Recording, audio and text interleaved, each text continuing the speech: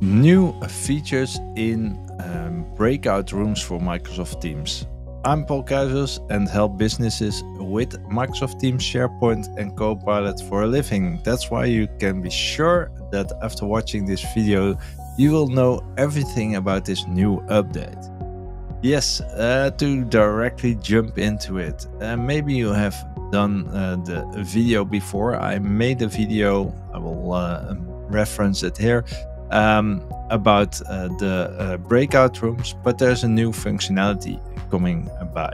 So what we are going to do now is I'm going to show you how this works, what you can do, and how it works. So let's start off with creating a new event. So we are going to create a demo, a new breakout features. And we are going to invite Debbie, and we are going to invite Monica, Phelan.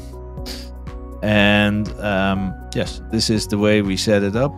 Well, you have a button here for breakout rooms, although I'm not going to use it because sometimes you first have to save the meeting. So what I'm going to do to be sure that it's working, I'm going to send it out. And once it's sent out, you will see it's here. And then we are going to edit it. And I'm going to the breakout options. So to breakout rooms. And as you can see, it's loading. I want to create rooms. Let's create 2 rooms. And as you know, best practice is to rename these rooms, because else if you do a lot of these breakout sessions, you will not know which room is what and what is chatted in about. So I'm just going to do that for now. Demo break 2. Oh, right, the names are not the best names. Then what I'm going to do, because normally you may set up some more things in the background for your presentation, but for now I'm going to join this meeting. Let's drop it here so it's clear that it's here. I'm going to kill the audio because else it could conflict with my current audio. So I'm going to join. And as you can see, this is normal. As an organizer, you have all those buttons. I will click on the rooms, and at the moment, no participants are assigned. I will accept on behalf of Debbie. Maybe see it here. No. But this is normal because I'm all alone here. And what I'm going to do when I'm all alone here, is I'm going to go to settings, and here I have this new button, let people choose their own rooms. So I'm going to enable that, and with enabling this, that means that people can also automatically return to the main. All right, that's perfect. That's what we want. So this is all what I have to set up, and if I want people to join the rooms, I have to open. So at the beginning we have no one yet. So what we will do is I'm first going to go in as Debbie to show you what happens. So here we are in the profile of Debbie. I'm going to join this meeting.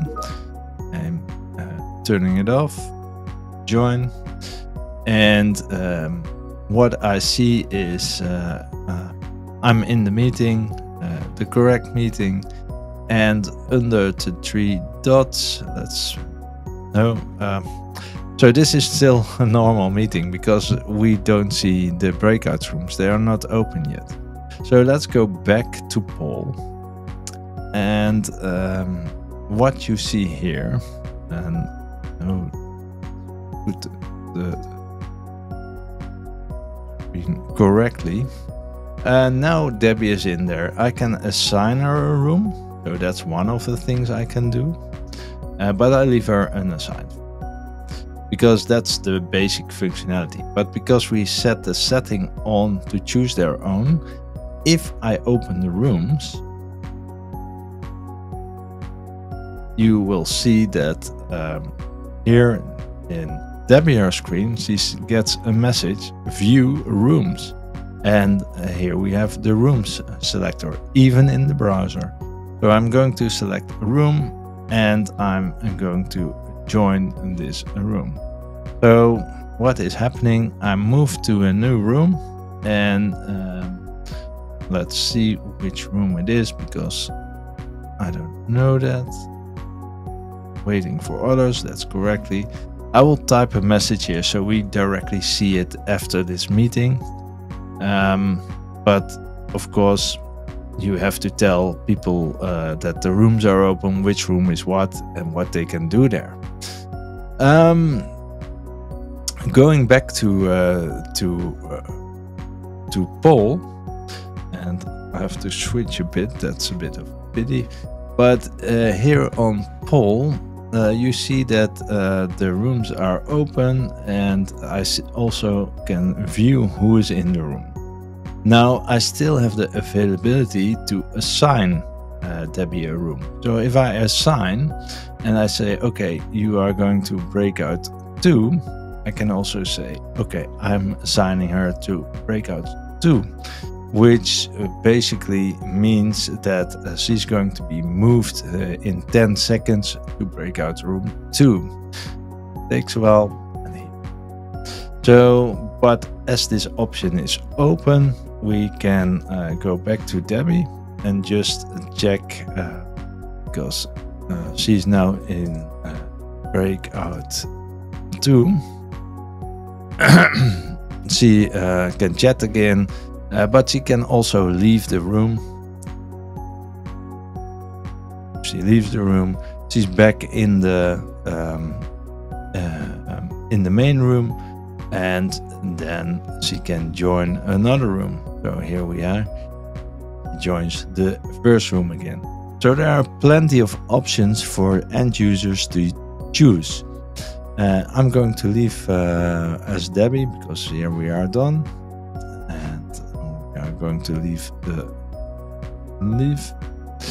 And now to be back in Paul's room, we see that she's still here, but it actually shows zero participants. So maybe that's a bug.